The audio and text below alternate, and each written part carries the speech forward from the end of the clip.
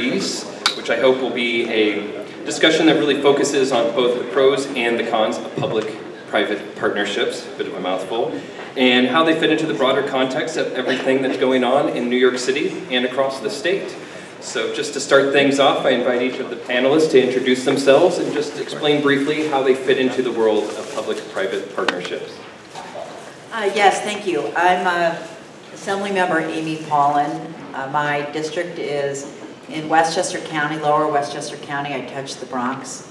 So I represent primarily communities that are very affluent, Scarsdale, Bronxville, Pelham Manor, but I do have in the mix two cities, White Plains and New Rochelle, which you know, have diversity, have poor people, and so I really have a district that I think reflects a lot of differences in terms of their approach.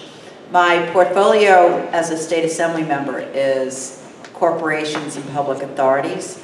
So I oversee, and this is really where there's some overlap in terms of this issue, I oversee the Port Authority, for example, so projects such as the takeover privatization of Stewart Airport and the bringing that back to the public arena would fall in there. You know, the recent LaGuardia renovations was a public-private partnership, as well as the MTA, which, as we know, has many financial problems right now, as well as other issues related to the renovation of the subways and Fast Forward, as well as the Metro North and Long Island Railroad. So that's, you know, all the authorities do some kind of a look at public-private partnership, but there are very many. I just highlighted a couple.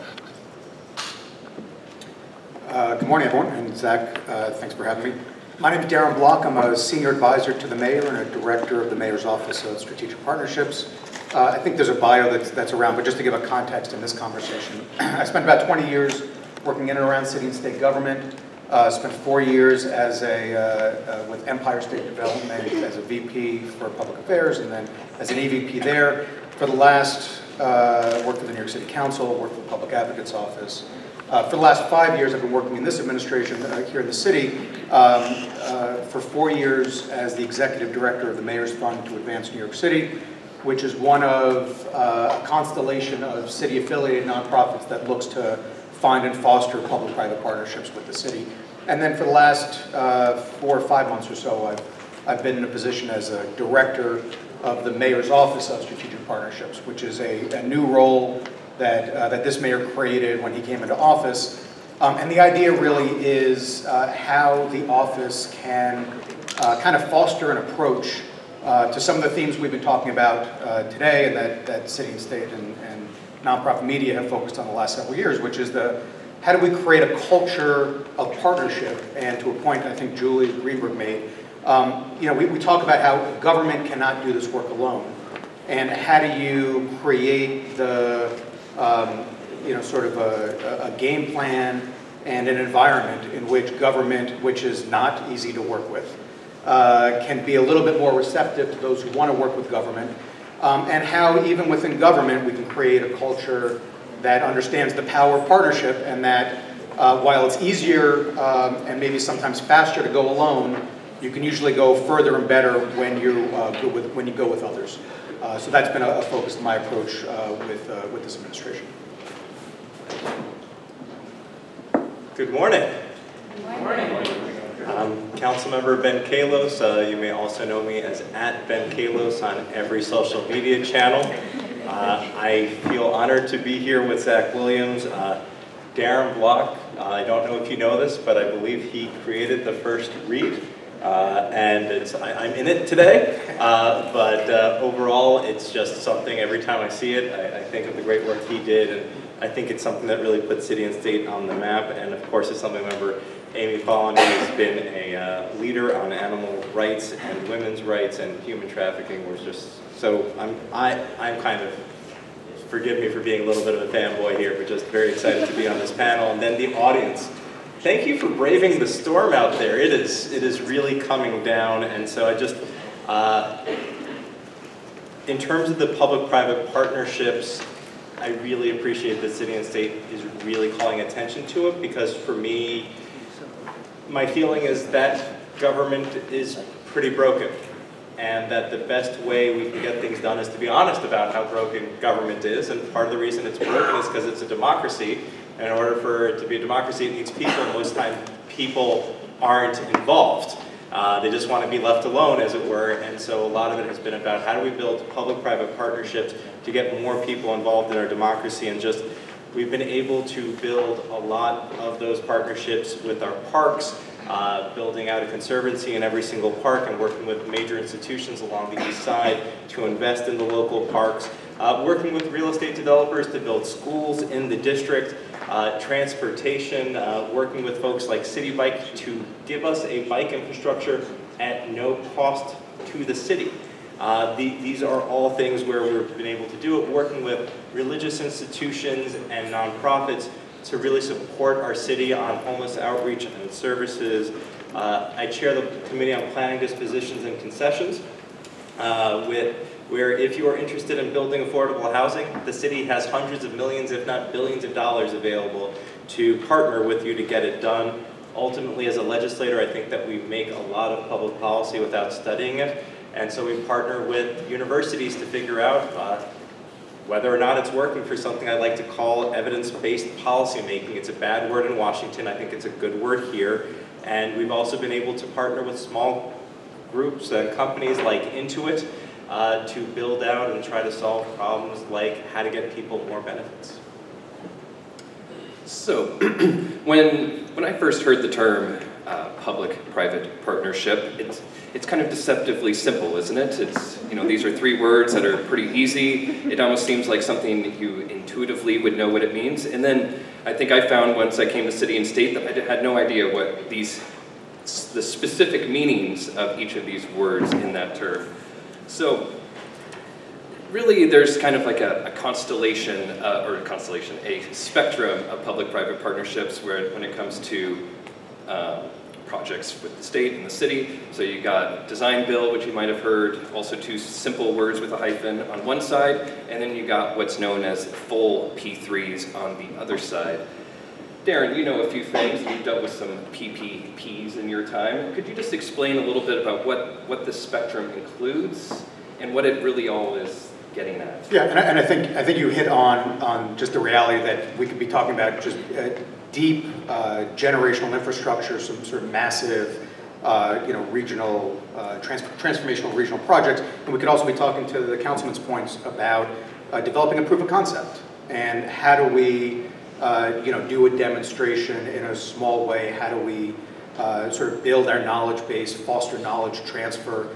So I think it's almost a turn to your point that can be so broad as to be meaningless at some point, because at some point, if you think about how government, city, state, and federal operates, I would even suggest that the type of relationships we have with our nonprofit networks, out in communities who are executing on government contracts, first of all, well documented, rarely getting, 100% on the dollar for their efforts, and so they are frequently having to go out and fundraise for other parts of those services.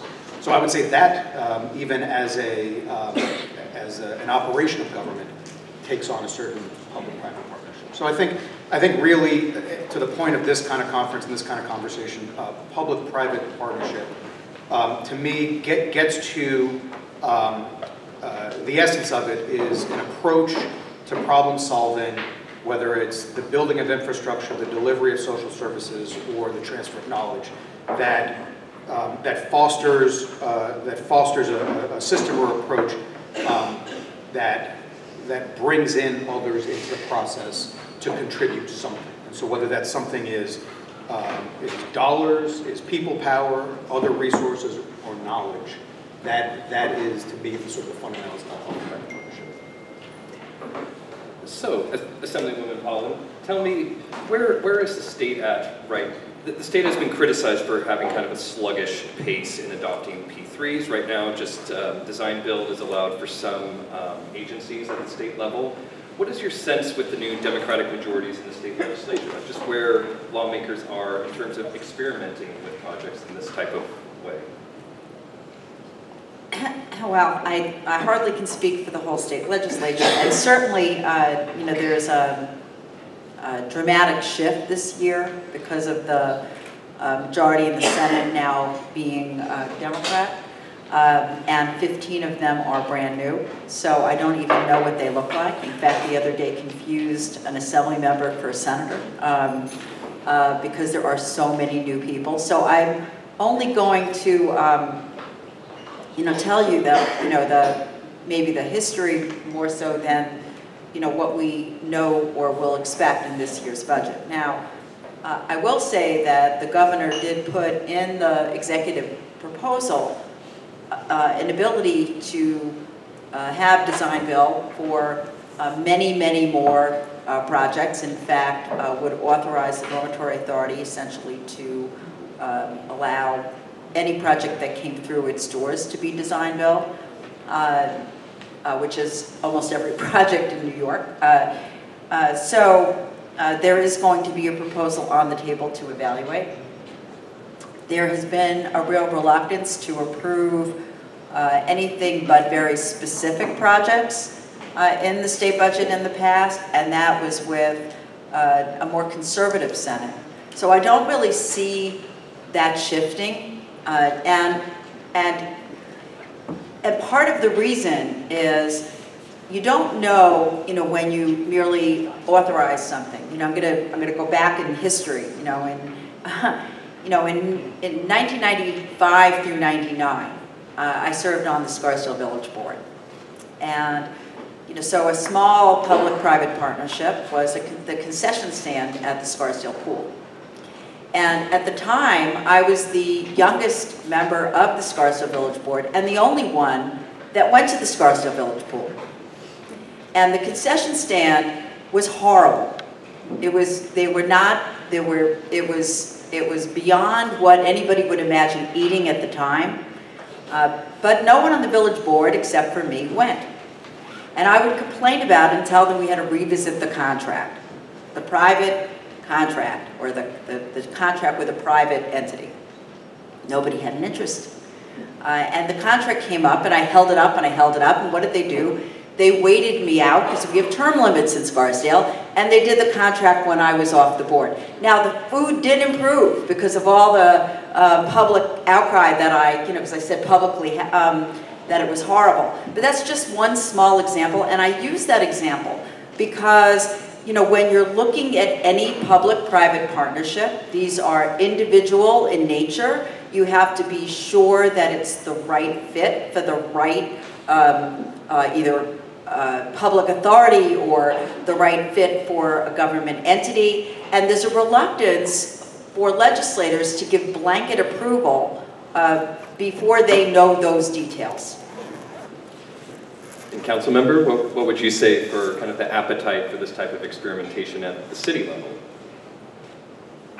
I think that baked into the city council's land use process is almost a requirement for public-private partnership. Whether the council is lauded for it or criticized for it, I have rarely ever seen a land use transaction where the council member did not come back with benefits to the community from the city as part of the increase in density, whether it's schools or parks or investments in the community from the developers or even tenants. And so I would say it's actually probably more of a mandate here in the city, and to just echo a little bit of what the assembly member has mentioned, within the council there becomes a little bit of criticism sometimes about the types of community benefits different council members are able to win. There's also just, and fairly transparent, but there's also the specter, at least in the city, of campaign finance, and whether or not the folks involved in these transactions are also giving money to elected officials at the same time as they might be being asked to give things to the community. I've found that as a person who doesn't take money from real estate developers, I've been able to get more for my community. And ultimately, I want to share that when I got elected, one of the things we did is we pulled all the contracts from all the public-private partnerships and discovered in a lot of places the contracts had been expired. Sometimes you can have almost a legacy of patronage that continues long beyond that elected official being out of office and perhaps even being dead, but that patronage still carries on with the momentum. Any examples? There's a tennis bubble in my district that is that is part of it's a park that's been privatized for 40 years. It goes back, I believe, to the Koch administration, and it's one of those situations where anyone here play tennis? Only one or two people, but I would just say if you wanted to play tennis, if you go to a city tennis court, it's $15, sorry, it's $100 for the season. And at this location, it's $200 an hour. And so we pulled that contract and have brought attention to the fact that a city park shouldn't cost $200 an hour to use. It's the most expensive tennis court in the city. So I would say we have a lot of great examples. That one would be an example where no one was paying attention and it kept getting renewed year in, year out. Council members got weeded out. I got lucky that it was happening while I was there and I knew enough to pull the contracts. But to your question about the appetite at a state or city level, what I found is the appetite to find public-private is great because everybody is very aware of the limited resources they have to work with to do an unlimited amount of good. So the appetite is great, but I think what the Assemblywoman touches on, and I think what the Councilman hits on is the tension there is government is very risk averse, which simultaneously leads to public-private partnership because you want to do proof of concept with dollars that you can try something and let it fail. Because one of my largest critiques and frustrations with those who observe government is if a program or a project fails, that there's actually zero room for failure. It's if something doesn't achieve every single thing it does, it's the individuals, the administration, state, federal, otherwise, are really sort of castigated for that. Versus in every other environment, innovation is expected to have some measure of failure. So I bring up only to say, government is risk averse, which leads to folks seeking some kind of public-private to try something, but also to the points raised, I think it also highlights that the change to something is also hard to do, and the risk of what are we getting into in terms of a contract, in terms of breaking the status quo, that creates the tension. So it's an interesting space with lots of, I think, sort of bedeviling details around tension points, around transparency and patronage, around all the type of things. But it's something that I feel like everyone has an appetite to find, even if there are these sort of starts and stops on how to get there. Yeah, I would also, though, add, government has diverse interests, aside from being risk adverse. There's a desire to have a cheaper tennis court. There's and when you talk about design build, there's also a desire to make sure people are paid well. And of course, we have labor issues when we talk about design build. So we have multiple interests. We also have the interest in making sure that something stays in perpetuity for the public, evidenced again by the tennis court. So you have to weigh all those things when you're looking at a project. Stewart is a really good example of something that didn't work. And Westchester, my home county, was thinking of doing the exact same thing very recently and privatizing the airport. Why didn't Stewart work? Well, it needed so much infrastructure money, and the privatization created, and then there was a recession during the time when Stewart was privatized. So the developer or the owner had no desire to invest any money in one of the largest, people don't know this, but Stewart is almost as large as Newark, and it's so underutilized, very cheap, by the way. I just did a site visit. If you have an interest in going to Ireland, you should really look out and go through that airport. Very inexpensive, and there's a bus that comes from the city. But it it wasn't really, it's only now getting built up because of the take back, back to the public. So there's a lot of interests that have to be weighed when you do one of these things. So before we really descend into the brass tacks, I wanted us to kind of go up and take like the 30,000-foot view here. And I'll throw this out to anyone that wants to answer. The government, both at local, state, federal level, has done big things in the past. Built highways, built huge buildings, built airports.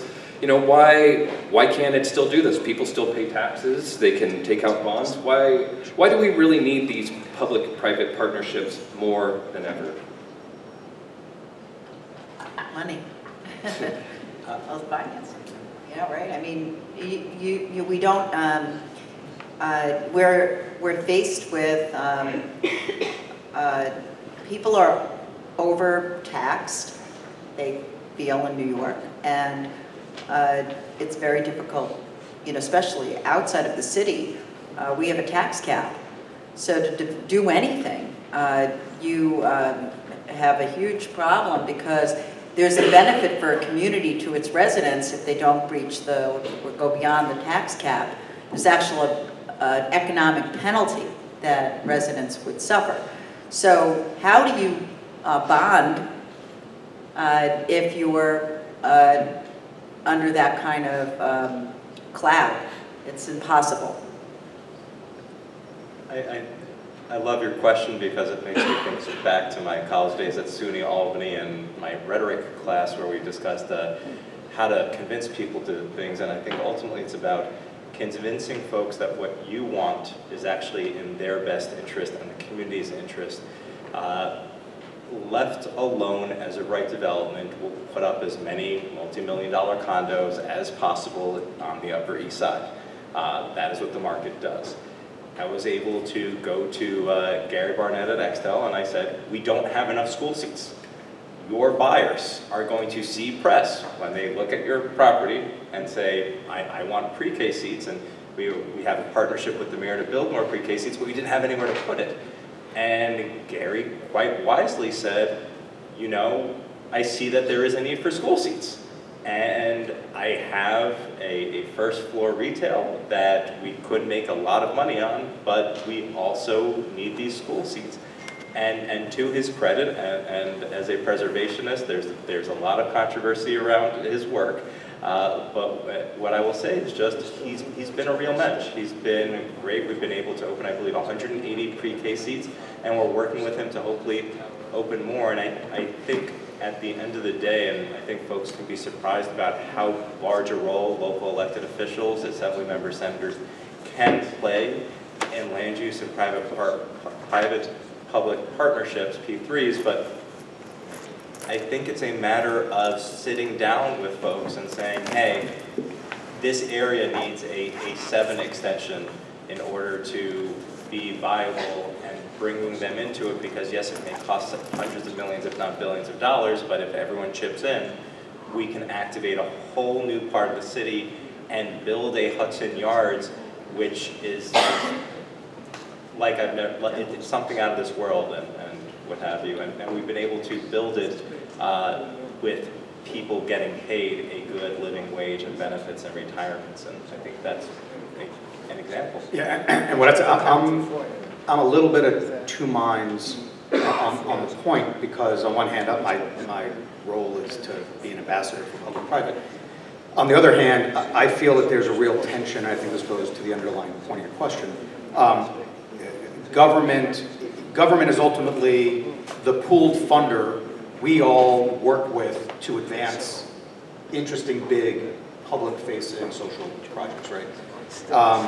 And so I sometimes feel a tension between letting government off the hook for investments that it should be making in parks or buildings or affordable housing or other types of infrastructure that are the core purpose of government sort of coming together and collecting our dollars, and us all sort of raising our hand once a year, once every 2 years, once every 4 years to elect our representatives to effectuate set policy goals.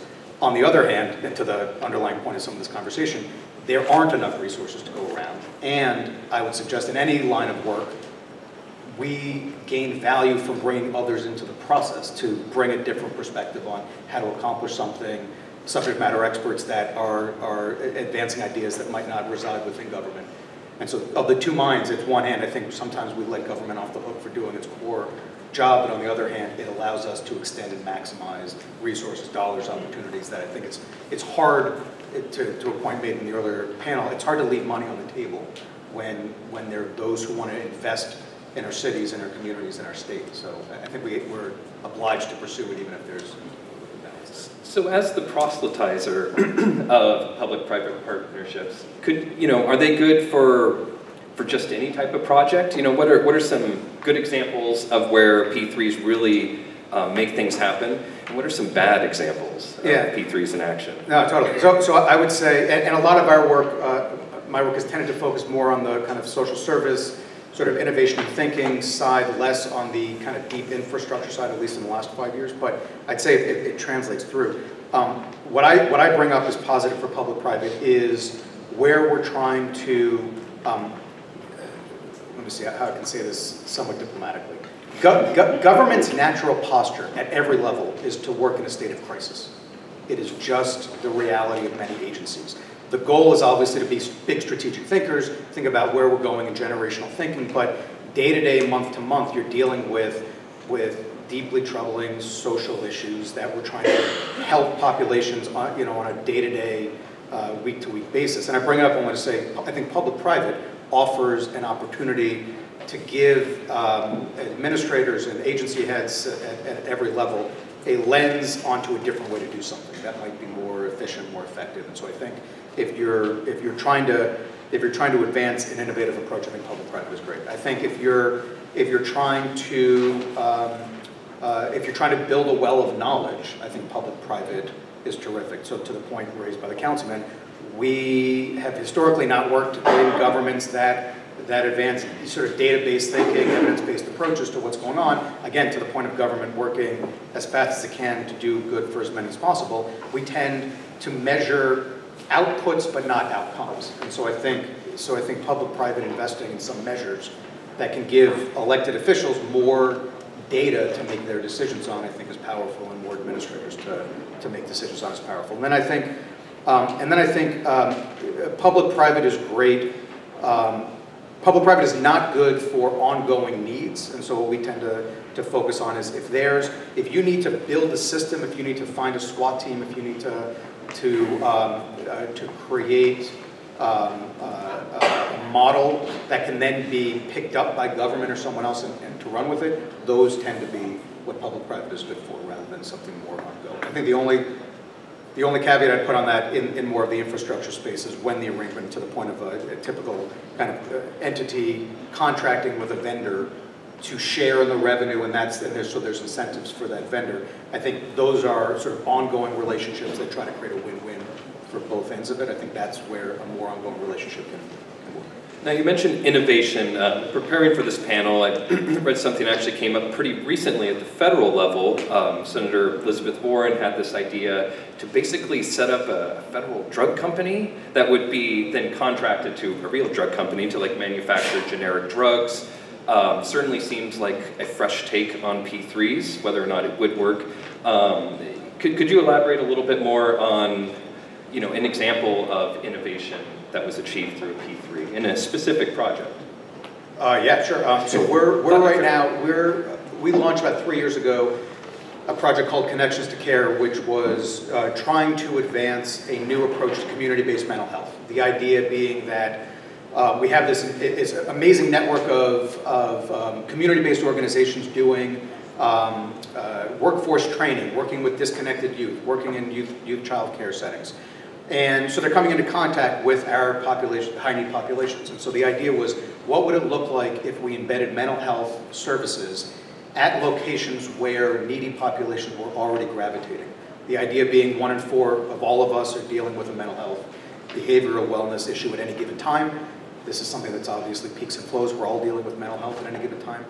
And so the idea was, how do you rethink what community-based mental health services would look like through this type of model? And so we raised $30 million, $10 million from the feds, $20 million here locally to advance that model, build evidence over 5 years for this type of approach for mental health services. So that's an example of trying to sort of find innovation in a healthcare setting through public-private. And just to add to that, I think the problem I've been trying to solve as an elected official is, as Darren was mentioning, I see that government does often operate in a crisis. The best way to get something done is when something bad happens, the media is covering it, and all of a sudden your legislation that's been stalled for several years flies like you wouldn't believe, and I don't think that's a way to govern. I also don't think that the government's relationship with people should be reactive either, of people having to reach out, especially in this day and age when Google knows everything about me, and if my wife looks at a red dress on the internet, I see that red dress for the next week. And so that's just how much information Google has, but the government has more information, especially from your tax returns, which is why I would love to just say, you file your taxes, and then you get your benefits automatically. If you need food assistance, you get it. If you need rent assistance, you get it. But whatever it is, instead of you having to find the 40 to 100 something different programs, they're just there. There's a small company called Intuit. They have another company that they own called TurboTax. They do taxes for 100 million Americans. Again, small company, and they had a product called Benefit Assist that they launched, which said that they were going to screen everyone using TurboTax for benefits. So I picked up the phone, I called their CEO, and I was like, can I have that software? And they were like, this is multi-million-dollar software, we're operating at enterprise scale, you really think we're going to give it to you? And I was like, yeah. And so 1 or 2 years later, they actually said, we're interested. We're interested in sharing this because the CEO had personal experience in this area and wants to do well. So we worked with the White House and we gave it to the Health and Human Services Administration.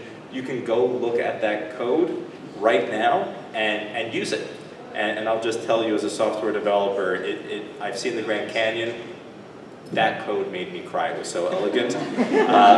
But we also went further and we partnered with HHS. They made a grant available for $5 million to study whether or not giving people benefits automatically actually had a positive impact on their long-term health outcomes. Maybe giving people benefits doesn't help. Who knows? You have to study it. And so New York Presbyterian took that $5 million grant and they're studying it right now in New York City. And I passed legislation last term and we're currently working on a study coming out in the next couple of months with the city and working with all these different partners on how we can really solve the issue of hunger, of childcare, of all these benefits that the city has. Because in my district on the east side, more seniors than anywhere else in the city don't get the food assistance that they deserve. It's 91% of the seniors who are going hungry don't get their food assistance in my district. It is higher than anywhere else in the city, and we need to solve that in the wealthiest city in the world. So we've been doing public-private partnerships, on a scale, as was pointed out at the beginning by Zach, forever. So the most common example is, the law departments of any municipality. They have lawyers that do certain things.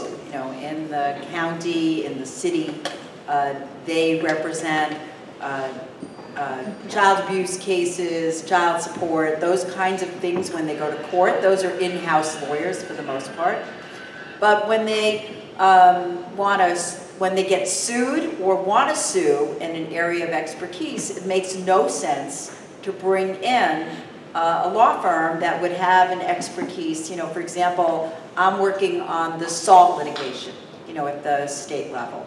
And we want the best tax lawyers to represent us. Proskauer, Baker and McKenzie. Those are the lawyers that we reached out to and are representing us. Cleary Gottlieb. We didn't want to hire one person. We needed a think tank. We needed to have an assortment. And that's a very good example. So when you say innovation, I would say we've been using that example, forever. What we're talking about today seems to be much more infrastructure. Roads, bridges, for example, the Tappan Zee. That's an example of using design build. It expedited the project, but what really expedited the project was government's will the governor's desire to get that done under his watch. So it was both a government push as well as using a process that would help. So it's always been used. The question now is, do we also use it for financing? You know, to me, that's the question today. It's easy because we've always used it. We've always used it for expertise, and I think, you know, to Darren's point, you know, there's you want to use it when you know, on almost one-shot basis. You know, when government is going to be the center of the activity going forward, you want to use it. Because you don't want to have to, again, hire, for example, the law firms. But the question is, do we also use it for financing? And I would just take a step back. You know, the people who want to see government use this model the most have the least faith in government, right? So they have the least faith in government, so they want to see businesses do the financing and do everything else. Well, if you have the least faith in government, do you have enough faith in government that they're going to develop a contract and not get completely ripped off by a much more sophisticated developer or a much more sophisticated business? So you have to think about that as well. You know, example again, Stewart Airport. We made a bad decision to privatize that airport. I would argue that if Westchester went forward, they would be making a bad decision to privatize that airport. You know, because we lack the sophistication to be able to develop the contract and have that forward think, and we need to keep our airports as viable and up to speed as possible. So for the public's interest. So there's always going to be that weighing, and you know, we want to be sure that we have good people making those decisions, and that they have the expertise not to rip off the public. So you raise a really interesting point, which is, you know, the whole point of a public-private partnership is to involve private, you know, the private sector, right? But of course, not all P3s are created equal. As we've mentioned before, you got design build, where essentially you have two contractors, one doing design, one doing building. Whereas on the other side of the spectrum, let's see if I can say it all quick enough, you have, you know, design, build, finance, operate. How do we best assess the extent to which a public-private partnership should involve the private sector? I mean, at least from my end on that, it's the private sector. Just what one is in the design, build, infrastructure building realm. I think part of the premise, and our colleagues from EDC, our colleagues from sort of Port Authority, I think really put a spotlight on the reality that those are partnerships that you enter into because, one, they help smooth out the financing of it. Two, they bring some subject matter expertise in from the field, and they create a more efficient model for you know, for what you're advancing. And so I think almost everybody who looks at that, I think, would say if you can pursue any kind of building project through that lens, you can reduce your costs, you can have it done in a faster way, and you can bring in other eyes to observe how to get it done. That's terrific. That's optimal. I think it goes back to the fact that the Port Authority, or the MTA, or EDC, or any of these other DDC or school construction, the dollars with which they have to do an amazing amount of projects is limited. So we're all searching for that answer of how you can do something better, cheaper, faster to get it done. So I think the approach, we should always invite the private sector in to offer suggestions on how to do some of this. And I just want to key off of some of the Assemblywoman noted, innovation. I think frequently Ben and I are sort of like to geek out on some stuff around tech and around stuff in this space. Innovation doesn't need to be the bright, shiny object. Innovation might just be someone bringing their platform into a different approach. Innovation might just be, you know, taking, you know, experts who are doing that here and just bringing them in to help in a different way. So anyway, I'll bring both those up to say, I think you bring in the private sector where they can help advance your shared goals and do it in a way where you can maximize transparency and alleviate the public concerns that I think the Assemblyman brought forward. Councilman, actually, I had the next question for you on this question is, how do we avoid overly privatizing the, government programs? You heard I was a union side labor lawyer. The city charter has a requirement that anytime we're looking at any type of privatization of a city service, that they're supposed to compare the cost of doing it privately versus doing it with city employees. And a lot of the items where I've gone to tech companies like Intuit, or even I'm a free and open source software developer, other free and open source software developers, was often just to show people, look, what you're trying to pay a vendor millions or billions for, I built in 8 hours, or this other company, Intuit, is willing to give us for free. Maybe we shouldn't do that. And I guess one piece is just looking into the audience. There's going to be like 34 open seats in the city council in 2021. And I think I'm one of the few folks with a background in business and finance and running a company. It would be great to have more folks in government on this side of the panel, as it were, who can read a balance sheet and do a cash flow analysis and what have you. And what I will say is just overall, and I think just going back to the example that the Assembly member gave of the food stand or what have you, just trying to have a lot more transparency around the contracting process. We have a lot of sophisticated constituents in our mutual districts and throughout our city. I think it's the smartest city in the world. You can quote me on that. And the more we can put out publicly in the contracting process, not in a way that shuts it down our ability to contract, but to just bring people in as the RFPs are being issued, whether or not those RFPs are written to benefit an incumbent, or whether it's being written fairly, whether or not the contract is being properly awarded. At the MTA, Michael Haradnishanu came into the Second Avenue subway project. You can read about it in the Times, and he saw like there were 1,000 people working there that he didn't know what they did. So he fired all of them. And so we shouldn't be in that situation where the public doesn't know about it. And I haven't had a chance to thank city and state, because this paper is one of those that is finding places where things are broken, uncovering it, and leading to big changes. Anyone here, how many of you live in New York City? And how many of you live in a building taller than 6 stories? Okay, you have a water tank. I introduced legislation based on city and state's reporting on that, so I think it's just public scrutiny is very important in order to get the best possible deal. And I'll say I spend a lot of time fighting, and I love Darren, but fighting with other folks in the administration, just trying to get to a place where I can open the books, see exactly how much we're paying for each unit of affordable housing, so I then can negotiate it, which is actually their nightmare. They do not want, they don't want us being able to argue the dollars and cents on each project, but I think it's important and necessary. So we're reaching the final stretch of our discussion. If you do have any questions for the panelists, just fill in those pieces of paper in the middle of your table and hold up your hand, and someone hopefully will be around and we'll bring it up to the table.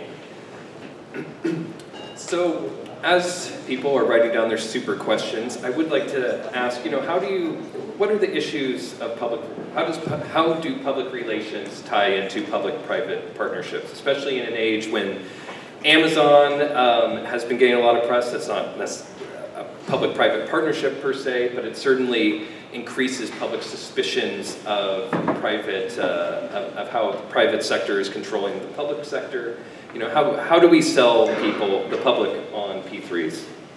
Yeah, I would just say, and even to the point raised before, I think all of this, to your question about, can you go too far on privatizing? I think all of this it's a balancing act, but I think the question on whether it's a land use deal with a community-based agreement, a community benefit agreement, the role of government is to enforce that. It's to make sure that that's those type of agreements, whether it's Amazon, whether it's a conventional community benefit agreement, whether it's some other public-private partnership, whether it's a normal contract, government's role is to oversee, enforce, and make sure the terms of that are being driven. But what I'd say is it's also incumbent upon government to be open and receptive to the deep well of civic goodwill that exists for the city, for New Yorkers in New York City, New York State, and that is, it is palpable and it is powerful, because the amount, I mean, what makes my job interesting is not the amount of times I go out and say, we're really trying to figure out, how to help, solve a problem with NYCHA, or with homelessness, or with disconnected youth, or kids aging out of foster care, name your challenge. It's how many calls I get incoming from Warby Parker saying, we want to donate millions of dollars of glasses if you can figure out how to connect to the 200,000 kids in the New York City school system that are failing their eye screening and not getting glasses. Or, Fred Wilson and Union Square Ventures saying, hey, we know computer science is really impressive. Can, we help raise half of an $80 million idea to bring computer science everywhere? So I think it's incumbent upon us to be receptive to that, while also not sort of ceding the reins to what is ultimately their responsibility as legislators to oversee that work, and our responsibility on our administration side to help bring all comers to the table. I was sure. I think that another word for that is transparency. The idea that this is a long time ago, because I've been doing this for 18 years, and prior to that I was 4 years on my village board. So prior to that, I was an advocate, like probably many of you, very active in my community, very active in my county, and I had ideas, and so did every other advocate that was sitting on the sidelines. And we represented organizations, we represented other people that had expertise, and by letting the public in, the governments benefit from that. So it's more cumbersome, and yes, are you going to get some ideas that are a little wacky?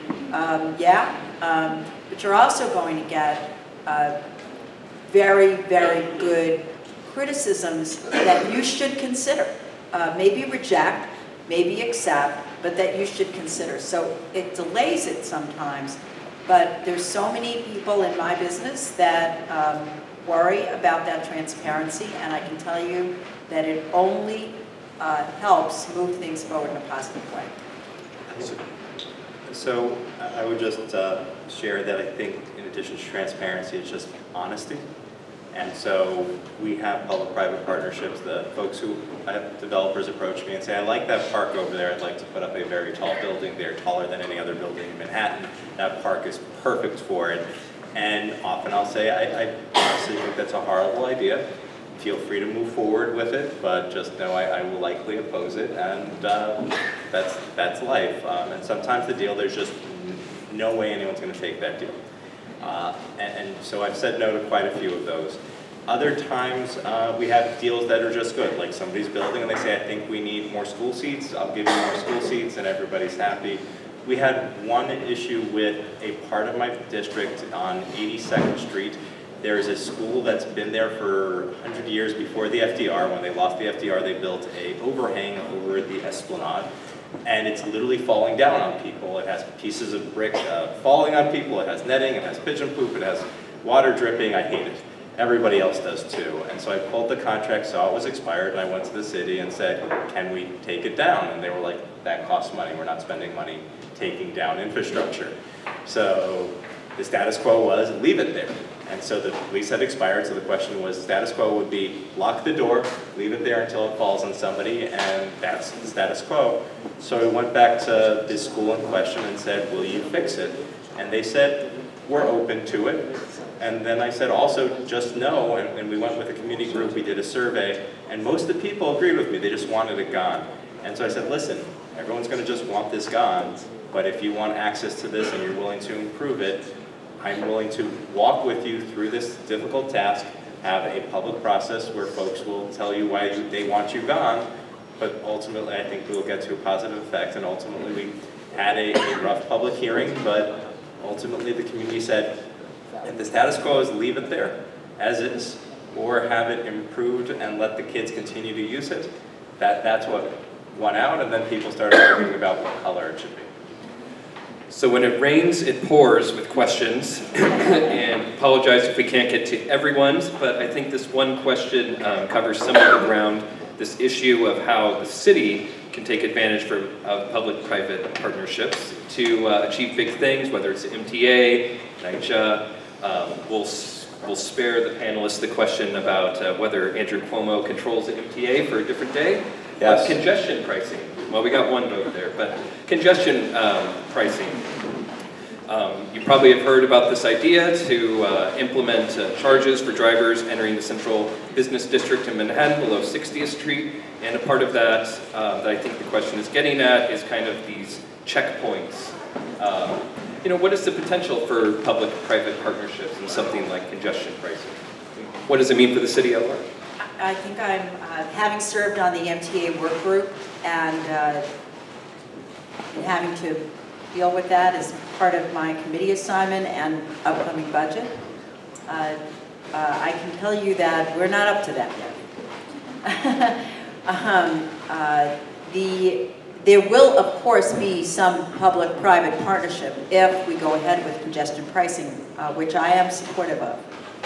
The proposal that the governor has offered in his executive budget places the barrier at 60th Street going down to the tip right here, and it would eliminate, there would be no tolling on the FDR, for example. There would be tolling on the west side because of all the traffic lights. It's hard to just, you know, there's too many ins and outs as they've explained it to us.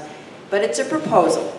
And to build the infrastructure, currently in the governor's budget, there's the proposal is for an entity that the state would control. The city is greatly opposed to that.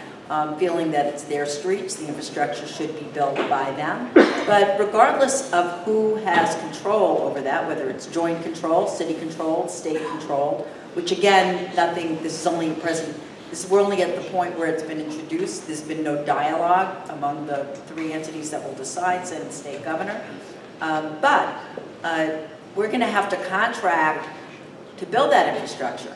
It's not that the city would have workers necessarily that could put that up.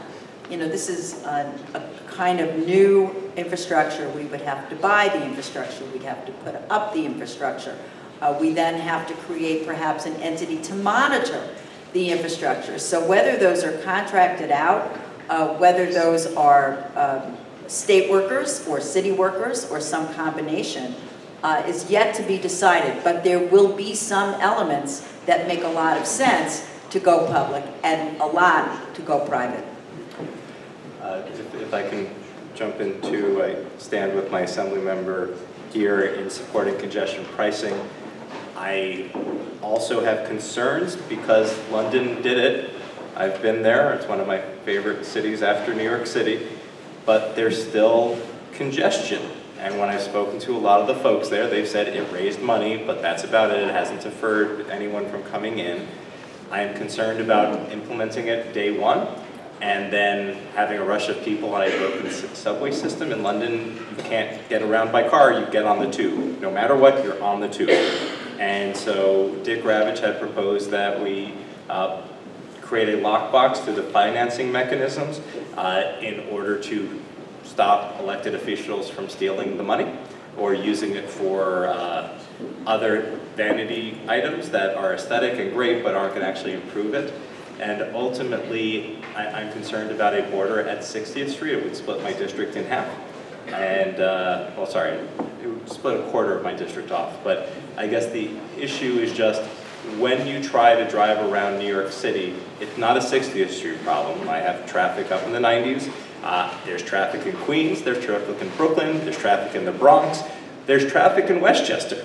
And so when I look at it, my thought is just if we could do a border around the city as a whole and use some of that funding for upland improvements in Westchester and what have you to eliminate the congestion in Westchester, in Nassau, Queens, and just all the folks, because there's this DOT Screenline report if you're ever really interested in geeking out on this.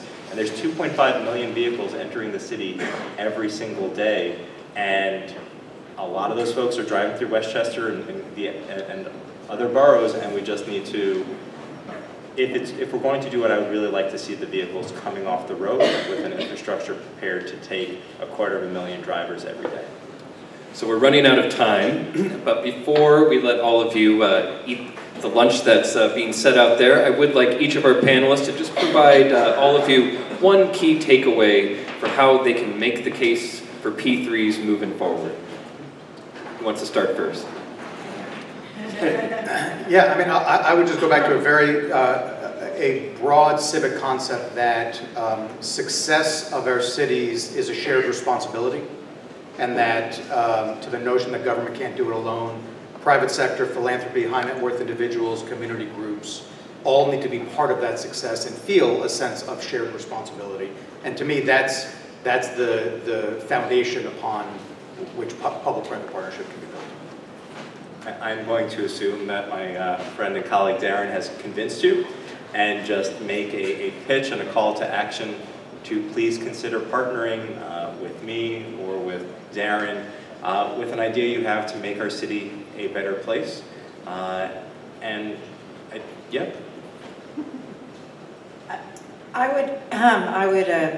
I would say that there is absolutely a role, as there has always been, for public-private partnerships, and we should constantly be looking to that model to gain the best expertise we have as a community to go forward.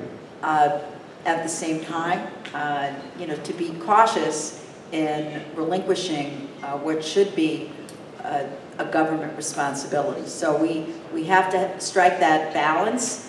But having said that, there has always been a role, there will continue to be a role, and we need to think about innovation, and we need to think about limitations of government, financing, and so forth, in order to make the community the best it can be.